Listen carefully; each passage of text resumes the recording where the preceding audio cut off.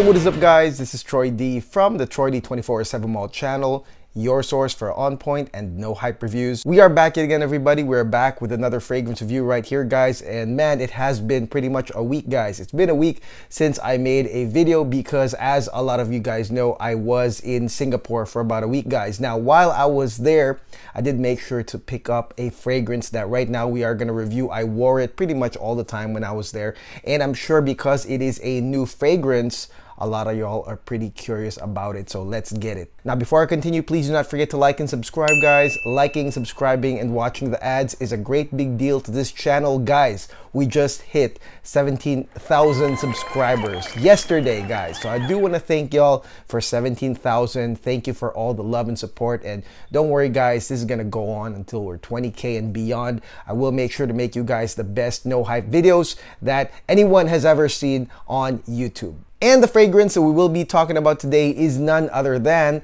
Lelabo's latest Shanghai City Exclusive. This is none other than Myrrhe 55. Yes, Myrrhe 55. And if you're watching my community tab, I bought this in Singapore, guys. And this is the official sample right here, guys. This stuff is exciting, guys. Every single year from August to September is when Lelabo releases the city exclusives to the world, guys. So if you have access to a Lelabo boutique, you can pretty much try and test every single city exclusive out there, and then you can purchase it as well, guys. So for this year, it's a Labo Myrrhe 55 Shanghai City Exclusive. And gosh, what can I say, guys? Myrrhe is a really interesting ingredient, okay? This one, Myrrhe used to be like a healing elixir back in the day, guys, but in perfumery it is an ingredient that adds sophistication, it adds depth, and especially when mixed with frankincense, I mean, that is really the combo that we always get in perfumery. Now, Myrrhe, though, as a main ingredient, as a spotlight ingredient for a city exclusive, I mean, that was a little bit interesting for me, guys. I mean, Myrrhe is definitely not in my top list of possible, you know, Lelabo fantasy exclusives, guys. I mean, there's a lot out there, but the thing about Lelabo really is that they're able to make some pretty stellar combinations out of these, you know, ingredients like myrrhe or gaiac that, you know, we really would not think would be amazing. And that's because, guys, when it comes to city exclusives, just because it says myrrhe doesn't mean that, you know, you're gonna get loads and loads of myrrhe on its own, guys. And matter of fact, when Lelabo released Citron, that got me hyped up. But then the actual product was underwhelming, guys, okay? So I was pretty excited about this Myrrhe. I'm ready to tell you guys what I got on this fragrance. Let's spray this thing right now. I'm only gonna go with 2 because this is pretty strong. Just a heads up.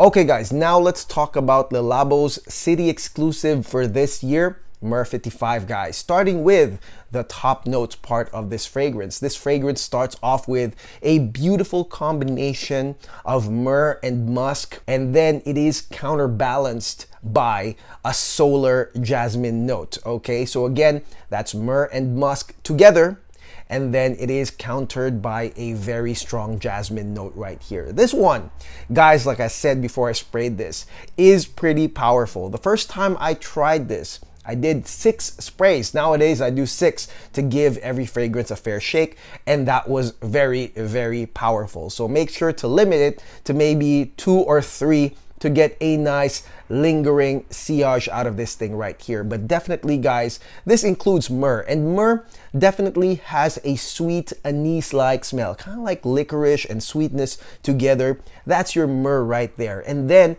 you have musk to really add a nice sensual gradient to this fragrance. Now again, the jasmine is going to be the counter note, because normally when it's myrrhe and musk, it already is a gradient. Usually it's kind of like straight to a fade to black, straight to the dry down type of scenario right here. But this is just the opening, guys. So there's definitely some depth, definitely some sensuality here with the myrrhe and musk together.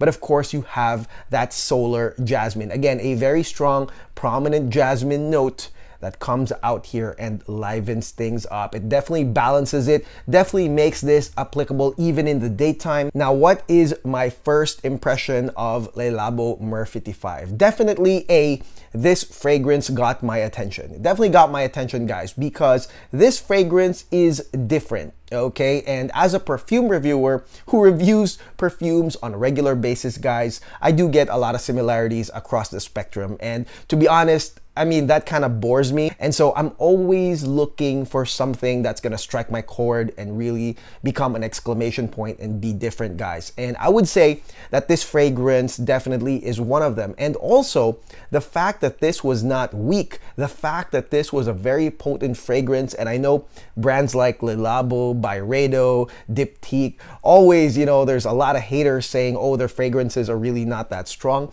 Well, this one is not one of those. I mean, very, very impactful and strong.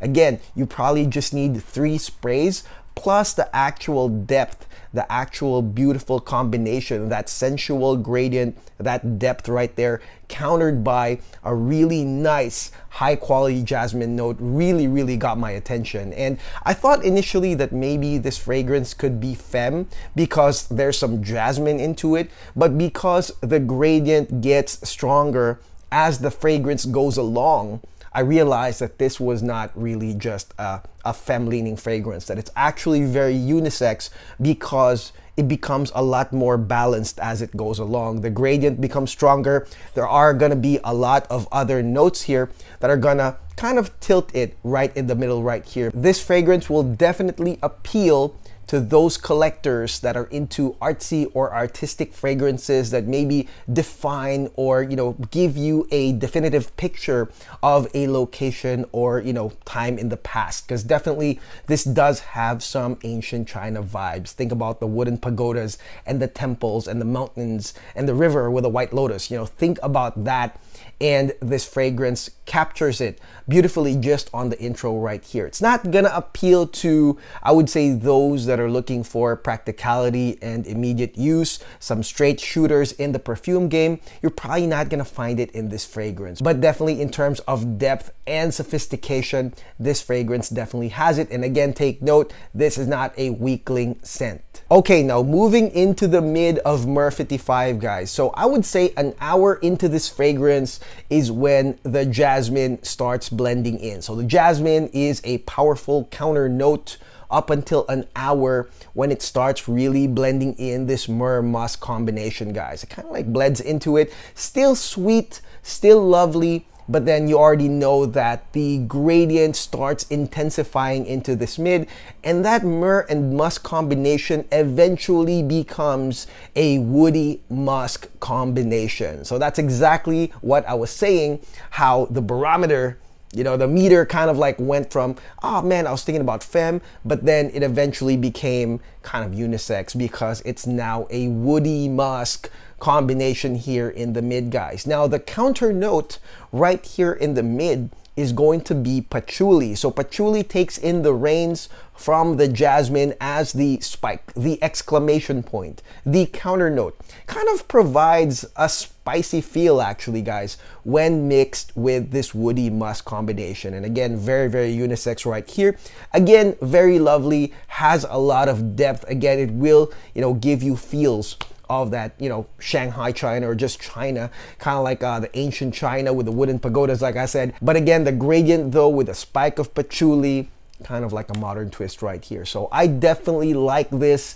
This stage right here does extend up to 4 hours. And so it's an enjoyable woody musk mid with the spike of patchouli. Okay guys, now let's head into the dry down of Myrrhe 55 right here. Now if you guys saw the breakdown, the note breakdown of this fragrance prior to watching this video, I'm sure you guys saw the oud. Okay, so oud is in the dry down of Myrrhe 55, and I'm sure a lot of you are like, ooh, that's oud, and I'm sure Troy will try to make sense out of this. I will definitely, guys. So the great thing about Myrrhe 55, this fragrance right here, is that there are no notes left alone in the spotlight. This fragrance is a fragrance of combinations. Remember that, guys, okay? Because when you look at this, you're probably thinking like, oh, I don't know, myrrhe on its own. I mean, myrrhe's not really that great of a note anyways, and on its own, it's kind of, you know, and you're not really gonna get that here. The myrrhe, as I've said in the beginning, is in conjunction with a gradient of musk,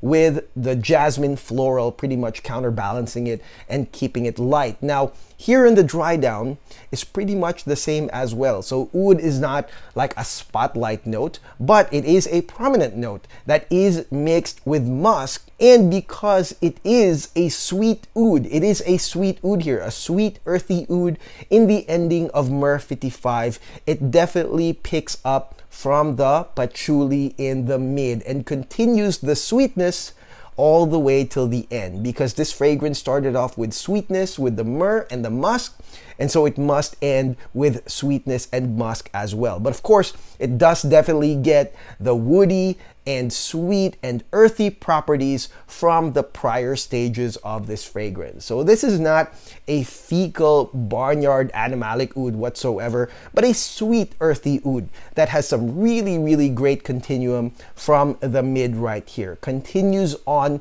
with the strength, continues on with the gradient, some modernity mixed with links to the past. I think it's a stellar ending to this fragrance Myrrhe 55. At least it gives you a very nice continuum, no surprises whatsoever, and again, it is very different in terms of the total overall composition. Okay, now here's the big question, okay, Troy. Is this fragrance buy worthy? Okay, given the expensive price of the City Exclusives, should we buy this fragrance? Okay, first and foremost, this is definitely not blind buy worthy. This is a fragrance that you should test first, like I said, and even if you test it once, not on a strip, I would get like a sample. I think that by the 4th or 5th time, you'll get to really appreciate and love this fragrance. Now, to me, this is definitely buy worthy. I would definitely keep this if I had more. And that is because of my love of musk. Because I love musk in a fragrance, and musk does appear in this fragrance pretty much every time from start to finish, and it's always comboed with something else like myrrhe or patchouli or oud, and the combo is quite nice. There's a nice flow to this fragrance, definitely some uniformity from start to finish, and again, it definitely adds depth and sophistication. This is a fragrance that I would use in a classy venue, and I was in Singapore and I thought about the crazy rich Asians scenario, you know, smelling like a very rich person in Singapore. I would say this fragrance will definitely do that. And again, it's not going to be, you know, the type of fragrance that maybe guys who are into simpler things like Bergamot 22, you might not get into this fragrance right here. Now, is this worth the 100 ml, you know, the big bottle? In my opinion, I would rather get the pocket-sized, like travel bottle of this fragrance. I do have the traveler pocket-sized one for Mousse de Chêne, and even if that is my favorite Lelabo City Exclusive, especially for right now, I mean, I have yet to finish it, guys. I have yet to finish it. So I would say if you want to make the most out of it, and maybe if you like another City Exclusive, getting that little travel sized one, I think 15 ml or 10 ml, I'm not sure, I think is more than enough, and it will leave you some room to buy the other ones as well, guys. Okay, but definitely I think that this one is great on its own, and I do love the performance. Okay, this is not a weakling, definitely strong from start to finish, and the total performance of this is about 9 to 10 hours, guys. Okay, not really that crazy, but at the same time, this one is powerful, it's consistent, it's not really weak, and so you will get some really nice coverage off of this, and especially as it goes into a gradient, a spicy, woody, oudy, sweet gradient. I think you'll like that part right there, guys, especially for daytime to evening time transitions. Again, super classy, kind of modern, but kind of has ancient China into it. It's a lovely fragrance, guys, and I definitely implore you guys to try it. And that is it. That is my review of Lelabo's latest City Exclusive from for Shanghai, China. This is Myrrhe 55. Let me know in the comments below what y'all think if you've already tried it. This is now available in every Lelabo boutique for you to try or buy. You can even buy the sample right here, guys, okay? So let me know in the comments below if you have tried this fragrance. And I know this is like a new background right here, and that's because we're moving around, okay? So I'm moving a lot of my stuff around in the house, and so that old background right there, it's kind of gone. So we're using this right here. So until then, guys, I want to thank you guys for 17K. I have a lot more videos for y'all stacked up, so I hope you guys are excited. Do not forget to like and subscribe. I'll see you guys on the next video. God bless. Take care. Peace.